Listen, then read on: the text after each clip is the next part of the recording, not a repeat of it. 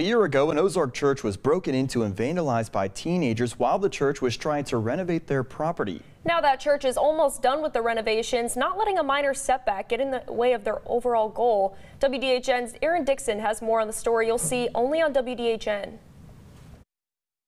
MSA Ozark Church of God by Faith here on Willa Drive has been renovating their church since 2021.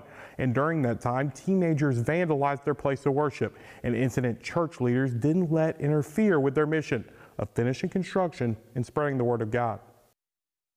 A year ago, vandals left scattered church programs, broken glass, disheveled chairs, and turned over flower pots throughout a church that was under renovation, including the fellowship hall where the congregation worshiped. It's heartbreaking to have somebody to come in and destroy what you're working on, okay? But we didn't let that stop us because we know where our help comes from. Now, 14 months later, the church is nearly finished with renovations. But I tell you, it's exciting to get to the end. You know, when you can see the light at the end of the tunnel, it makes a lot of difference. So initially it was a very small light, but the light's getting larger now and we can see the end.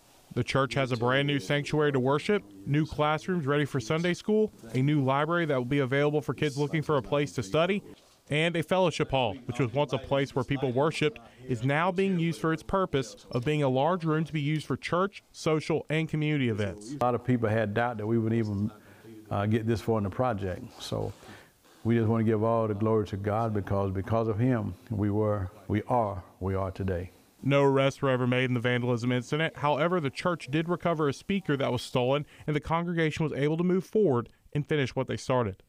Well, it made us stronger, no doubt, because with God, all things are possible.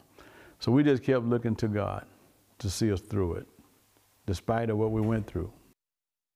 On Saturday, the church will hold a dedication ceremony for the sanctuary here at 11 in the morning, celebrating all of the hard work put into this space. We're in Ozark. Aaron Dixon, WDHN News for the Wiregrass.